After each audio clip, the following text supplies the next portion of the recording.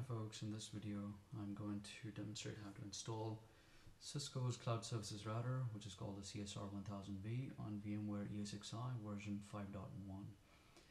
The prerequisites of this installation are that you need to have access to CSR1000v ESXi image as a .ova file.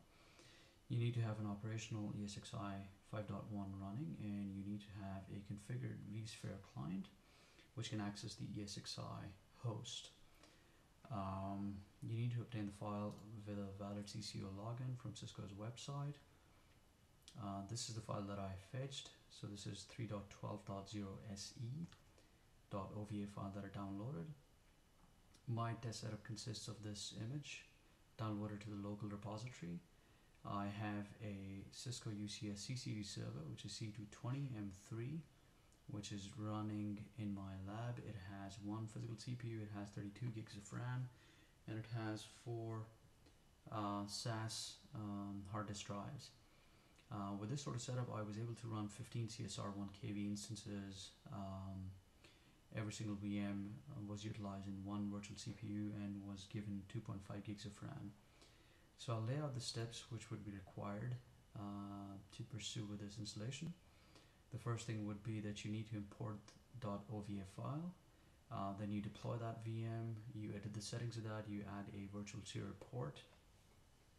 So once you modify the settings of that VM, what you essentially need to do is you need to add a serial port for that specific VM instance. Then you need to transport that serial console across a virtual network, which is what I'm going to detail later in the video. Then you start that CSR up, you change the default security profile on the ESX host to open the TCP ports so that it can listen on those ports that you've configured for transportation of those virtual serial port connections.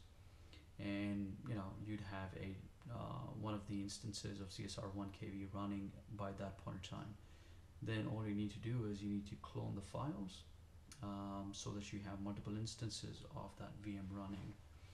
So let's kick it off. The first thing is I'll go to the vSphere client. This is my host, which is running on 1067.24.240. I'll go ahead and deploy an OVF template. I have the file available on my local hard drive. So I'll click that OVA file, which is the 3.12.0s image. I'll click on next. This gives me the details of that. So it's Cisco CSR1000v Cloud Services Router. It is running this version, which is 3.12.0s. The vendor is Cisco Systems. The file of that OVA file is this much. I'll click on next. Here I would rename it to CSR-1. I'll click on next. I'll opt for the small config, which requires 1 CPU and 2.5 gigs of RAM. The idea is that I need to demonstrate that I can use these many resources for one single CSR. You can opt for, of course, medium and large configs if you wanted to, but I'd opt for the smallest possible config in here. I'll click next. It opts for the data store. I use thick provision eager zeroed. I click on next. These are the details from the OVF template. I click on next again. This summarizes everything. You click on finish. It's going to take a couple of minutes to deploy the CSR VM. So the moment this happens, then the next step, according to our Prezzo, is that we have to edit the settings of that VM. And we need to configure, and we need to add a serial port, and we need to transport that across a network. So I'll just copy this from here and wait for this to get completed. Okay, so this is complete now. You go ahead and close it. You've got the CSR1 router available here. What you do is you click on Edit Virtual Machine Settings. You need to add a serial port. Click Next. Check Connect via Network. Click on Next. You need to check Server because you want the ESXi VM instance to listen for this connection. This is where you specify the telnet IP address. So this IP address is the address of that ESXi host, and this is the port that you have given to it. You need to ensure that this is checked, which is connected power on. You click on next, click finish. Now what you need to do is you need to power on the virtual machine. Go to the console, select serial console, press enter.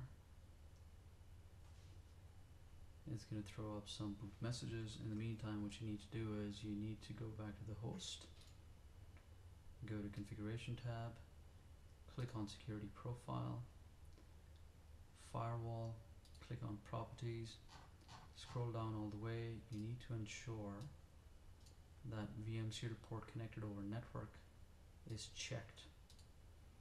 This allows transportation of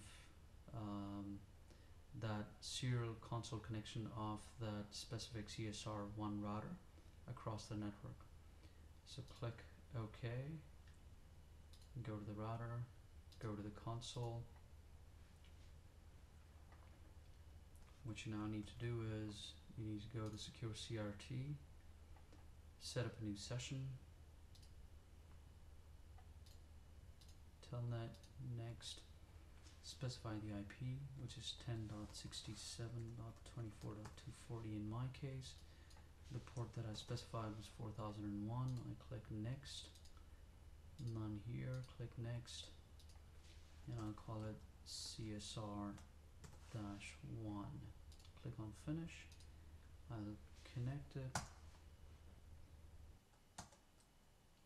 This is where you have to select packages.conf, press enter.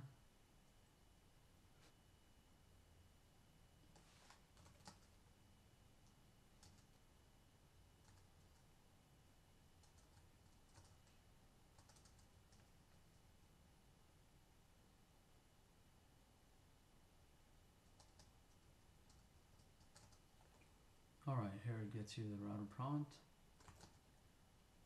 The first thing that you do is you rename the host CSR-1. You also go to line con0, logging synchronous, and you do a write mem.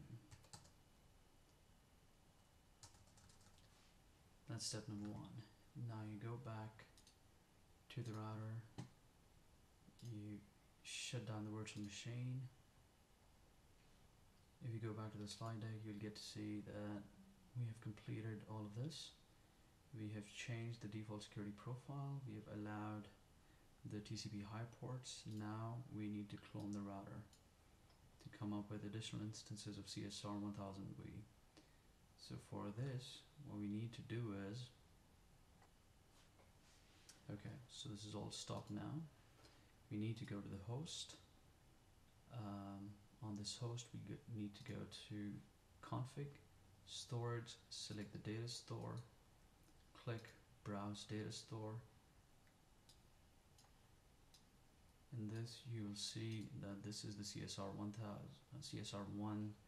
instance that we created. Select all the files here, right click, say copy, go to the root folder, create a new folder, give it the name CSR-2,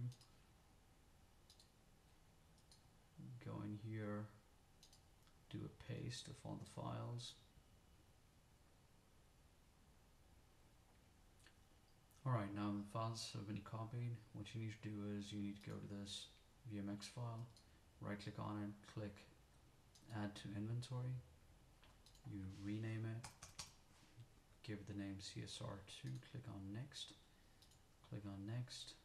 finish. Alright, you should be able to see a CSR2 router under the host. What you need to do is you need to edit the virtual machine settings because you need to modify the port numbers. For serial port 1, you need to specify a different port number for this. So you specify port number 2, and server is checked. You click on OK. Now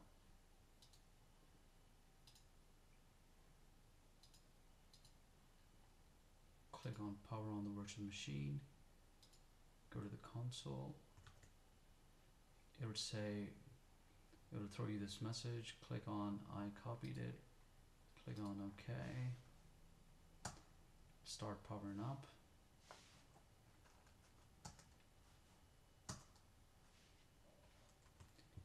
Now what you need to do is you need to go back to this console, create another connection.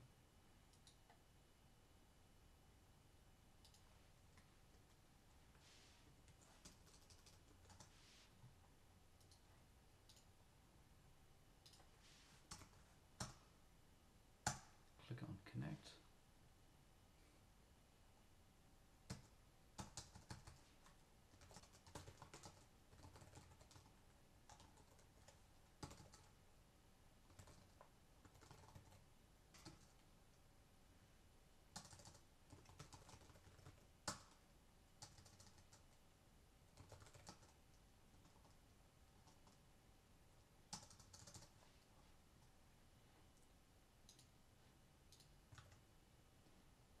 You need to do the same for creation of the third instance. So what you do is you go back to the data store, select all of these files, do a copy, go to root, create another folder, name it CSR-3, click on this folder, paste all the files. It's going to take a little while and we'll come back to this.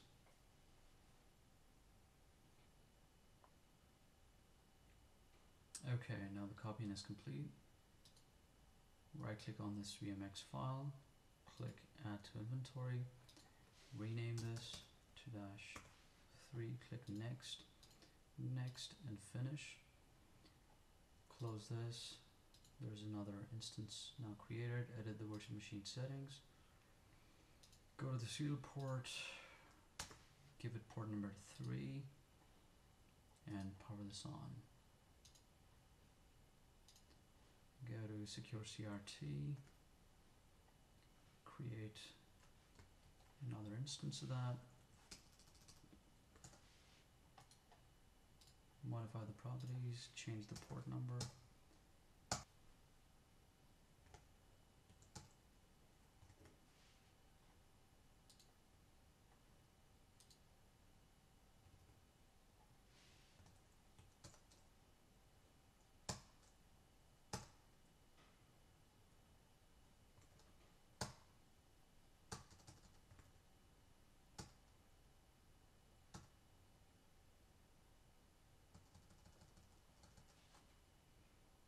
So this is your third instance.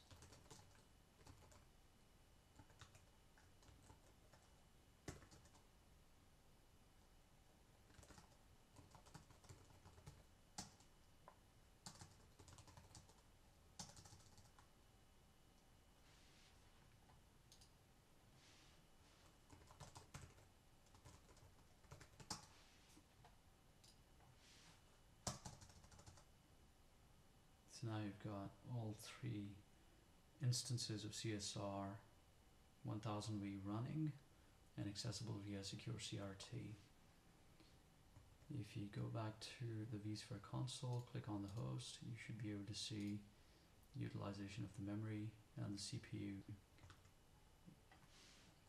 In my second video, I'll go ahead and talk about how to interconnect all 3 of these instances utilizing one of the topologies which I talk about in this slide.